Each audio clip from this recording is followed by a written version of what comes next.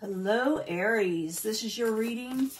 This is starting for November. It'll be around the 12th, around mid-November. The energies are changing up pretty quickly, and I'm sorry I haven't been giving the readings as early as possible, but I had a family issue again that I will probably address on my Facebook, not my Facebook, well, my website. I'm going to put it on my website. That way I can freely speak, you know. But this is for Aries, Sun, Moon, and Rising, November. Starting around mid-November, before mid-November. And like I said, these energies are going to change constantly. So we'll be getting new messages each and every time probably about something that's going on that is important in your life, you know. It'll be the 5-card spread, and I will be giving a mini pick a card love reading at the end, and I will be pulling a twin flame card for you also. Let's see what's going on here.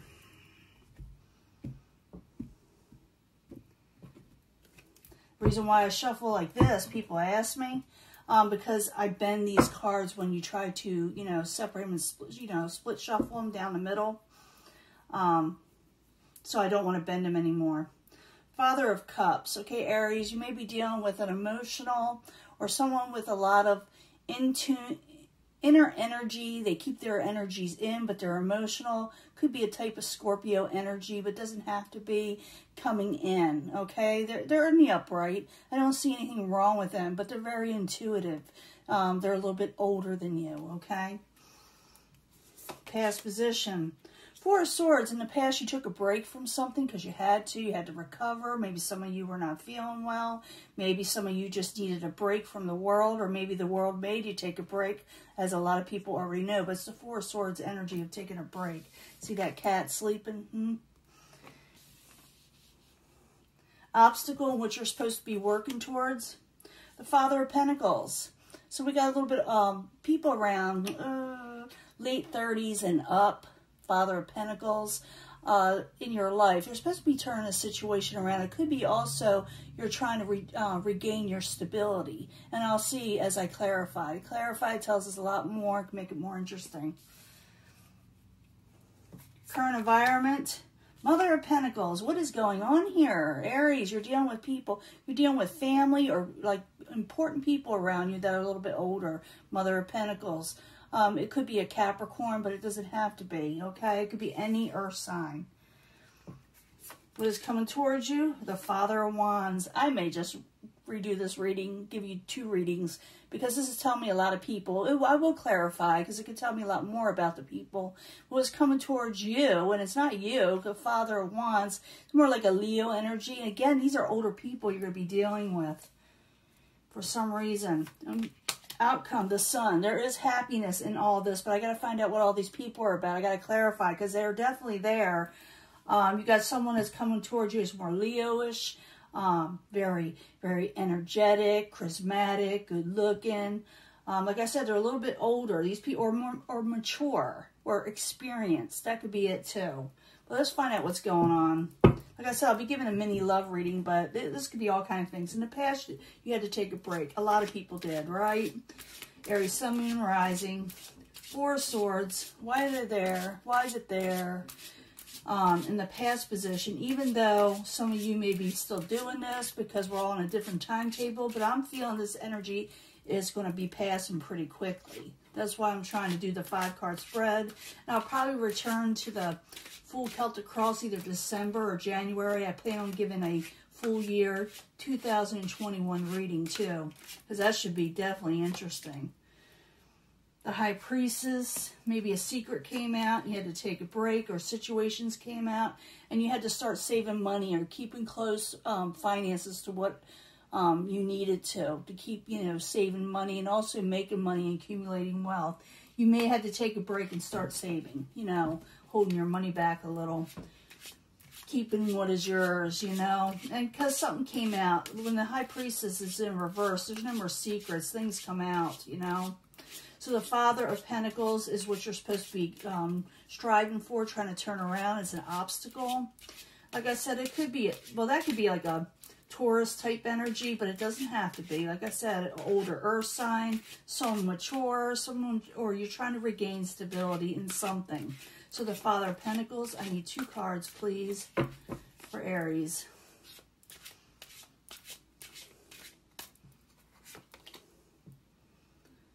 Eight of Earth, lack of work possibly. And the Tower, trying to avoid a tower situation, trying to stop something from crumbling down. That's what you're supposed to be working towards. Maybe finding work or a different type of work, regaining stability. You may be trying to, maybe you're overworked with the Father of Pentacles. Maybe you're working with this person, but you're trying to avoid a tower with them. Trying to keep things on an even keel. You're trying to prevent just screw-ups from happening in your life that will make you feel like you can't recover. It's not that, you know, you're going to allow it to happen. It's what you're supposed to be fighting towards. You're supposed to be making sure that you keep things on an even keel. And you probably already know this, okay? We're going to find out. You're going to have happiness in the end. But it's saying keep what you're doing. You're trying to prevent your world from crumbling. I'm trying to put these into words. But you got the Mother of Pentacles. That's the current environment. It could be a Capricorn. For some of you, like I said, it could be just the Mother Earth figure. Someone who's trying to work out a situation where it's in their favor. With the Mother of Pentacles, and even you could take up this energy, even though you're a fire sign, is someone who's able to keep things going, keep things, bills paid, look for outlets to where they can survive in this world, and they're actually doing very good at it. They're considered the person that everybody goes to when there's a problem, and they have usually really good wisdom. They're very good caretakers, very nurturing, and can run like a whole village if they wanted to. But the Mother of Pentacles in the upright, I need 2 cards, please, for Aries.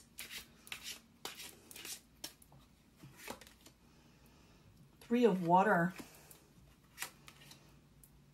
The Empress. So something is going on. I think it's something to go on with possibly your mother or the mother type figure. Or maybe you can't get together with this person for whatever reason. Because you got the Three of Water in reverse there, where people come together in an emotional stance. More than one person. Enjoying life. Contentment. Supporting each other. It's like something is preventing you or interfering in this area of your life with this person. I do see it taking a break here. That's why I'm saying that. And you're trying to avoid a tower. So something happened. It'll be different for all Aries. But it's like something messed up or interfered in your life where now you're trying to regain focus. Now, you do have something coming towards you with a lot of powerful energy. It is the Father of Wands. They're very powerful people, very energetic, charismatic. Let's find out what they're all about. They're in the upright. You know, the current environment and what's coming towards you is both in the upright, okay? It looks like there's positivity attached to this. I'm just not getting the whole picture yet. So the Father of Wands for Aries, I need 2 cards, please. Some of you in this one are definitely Ten of Water. You definitely got some good stuff coming, okay? You may avoid a total mess up. You know it's there. It's there. You're feeling it. But it looks like you get the Ten of Water where something gives you overall contentment. Someone with a lot of passion. So for a few of you, it can be, yeah, it could be definitely a fire type energy. Okay, it's fire that's coming towards you. So you're going to get emotional contentment again, even though all this has happened and had occurred. You're going to, I think, regaining stability. Some of you, like I said, could be dealing with another, you know, not another, but an earth sign that is, may help you with growth in some way. Someone that you want to get in contact with in your life that will bring happiness, because they're there to support you. I feel like you're going to have a lot of support. And like I said, you're going to get your Ten of Water, which is like they call the happily ever after card. But a happily ever after, this person is going to go after or bring in, or this energy is going to bring in something that you really are emotionally in tune to, that you emotionally want at this time. It's going to make you happy, whatever it is. Whatever this is, it's going to make you very happy. But let's find out more information with the Sun card. You get the Sun, you get the Ten of Water in the end. Rather have it in the end than the beginning, and this part in the end, you know. But the Sun in the upright. 2 cards, please, for Aries. Let's find out what's going on. Remember, this energy starts here. It doesn't end, okay, here. Remember that. Oh, yeah. You are definitely going to be maybe celebrating, enjoying life, having abundance, being with people that you like from the past. Maybe you couldn't be with them before. Remember I said you couldn't be with people. You couldn't be emotionally celebrating with people over here. But it looks like they're coming in again, and good memories are going to be made. Okay, good memories are going to be made. Earth, water. Let's see, we see all the signs just about here. But I see earth, water, fire, all of it here. But I do see the Queen of Earth, which is over here, and the Queen of Earth over here, coming in, bringing in good memories. And remember, these could be male or female, any of these cards. People don't know that. But it's more like they're being very nurturing, you know, if it's a male. They're being very kind. They're not putting on a tough stance, a masculine energy. But it also could be a female, like the mother. But I do see you creating really good memories here and positive things that are bringing you emotional contentment that lasts a long time, okay? 9 of Water, you get wish fulfillment. I'm not getting this a lot for people. And it's really hard, or it's been very difficult to read this past year. I do see positive things coming the whole time, but I also see in the cards where people had to overcome barriers and interferences and society in general. And the cards were telling them, this is how you do it. This was going to happen if you go this way. And so you're getting wish fulfillment. So make your wish, Aries. Let's see what the love cards say, or the love reading says. Pick a card, love reading. And this is for November. Whenever you start watching this, actually, you don't have to actually watch it in November. Some people are compelled to watch a reading, and it works out for them, you know. But this is for Aries, Sun, Moon, and Rising. Pick a card, love reading. 3 cards I want to pull out. And you choose what you feel drawn to. But I do bring them all together in the end for secondary energies, which a lot of times they make sense when I do that. Not always, but a lot of times. Plus, I'll be pulling a twin flame card for each and every section. But this is for Aries, Sun, Moon, and Rising. New energies, positive energies, starting around mid-November, but it doesn't have to start then. It start anytime. But I'm calling for November. You'll know when this happens. I think this energy myself, and I'm just saying this, because of the energies that are changing, you're going to get newer messages pretty quickly, okay? Different messages. So I'm going to try, as my family is going through their own thing, to get these readings out more. So Moonology, Sun, Moon, Rising, Aries, for their love life. We need to know about their love life. They want to know about their love. Some of them do. Not everybody does. Aries, Sun, Moon, Rising. But I really don't get that many positive readings like this one. Not with this ending. Not lately. You know, I see it down the future a lot of times, but not like this. So you got a good thing coming. Twin flame messages for Aries, Sun, Moon, and Rising. Twin flame messages. What is going on with Aries?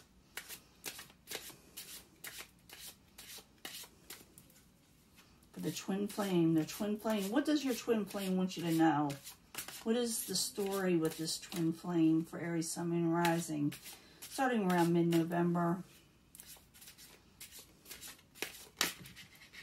Someone just wants you to be happy. Someone wants you to be happy. I have no doubt about that, looking at the other cards. Okay. Let's see what we got here. If you pick this section, Aries, if you pick this, this person, if you're dealing with somebody, and it could be, I'm thinking, someone you had dealt with in the past, you may not see them for the first couple of weeks, or the end of couple weeks of November, because they're still trying to go through what they're going through. They're still trying to find themselves, and I see this a lot. So it's unlikely you will see them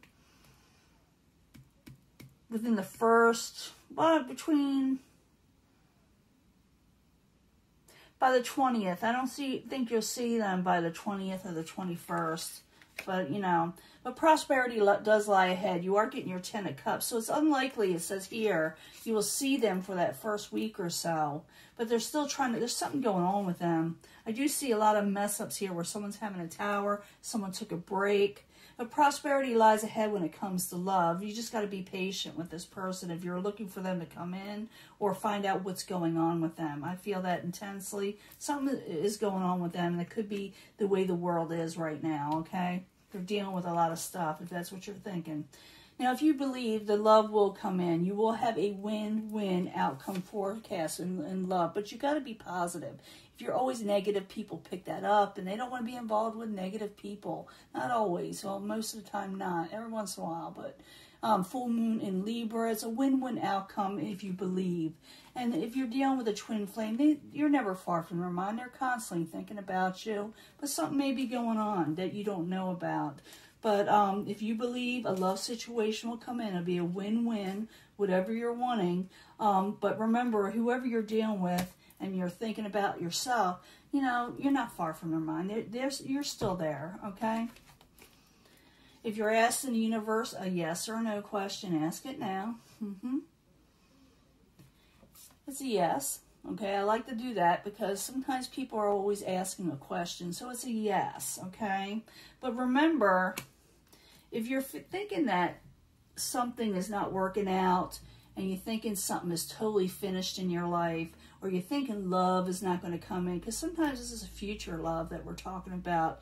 Nothing is set in stone. So don't think that things are not going to work out for you. Don't think that love is not going to come in, okay? And if you're dealing with a twin flame in this one, like I said, I'm going to bring them all together.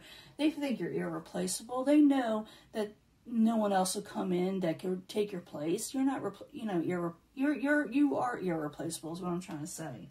So I think some of you are dealing with somebody who's going through emotional situations. I did see that here in the other reading. That may have a lot to do with it. So I don't think you're going to be seeing them for this week coming up. That's coming up because there's I feel a lot of chaos, you know, in their world. But prosperity lies ahead when it comes to love. So let them do what they need to do, because you are never far from their mind, okay? It's a win-win, but you got to believe in this situation that it will work out, and let time pass, or let these weeks pass, and let everybody settle down. But realize they are thinking about you. They're not trying to replace you with it. They know they can't replace you, okay? And realize you got a yes answer from the universe. Don't think that love won't come in, or something won't work out, or that new love won't come in, because this is not going to stay the same. It's what it's saying. This is not this weird energy that's over here that's been hindering people and interfering in your life. That's going to change, because you got the 10 of Cups, something that you're emotionally content, have a lot of emotional contentment towards, okay? It's going to make you happy and cause really good memories and abundance in an emotional sense with the 6 of Water. It's emotional contentment, memories, good things coming in, making good memories. So you're going to make a lot of good memories with somebody that's going to bring you a happily ever after situation. So don't worry about someone or that's trying to work themselves out. Let them work themselves out. And if you're looking for new love, realize that it is going to come in. Okay, it is going to come in. And if someone is not receptive towards you that you're interested in, they probably will later on, okay? But nothing is set in stone. So if someone told you, or you think love is not going to come in, you got to sweep that away. You got to believe in that love will come in and get rid of the negativity, because people like positive people. Aries is going through a lot of people are, but you're getting something that's pretty cool coming in, okay? Something that you're really going to like, okay? Something you can build memories on, good memories, not the bad. You're going to just sweep this behind you after this. After this is all over, you just sweep it behind you, the negative situations. I'm going to let this go. I'm starting to lose my air here, and I'll talk to you later, okay? Bye.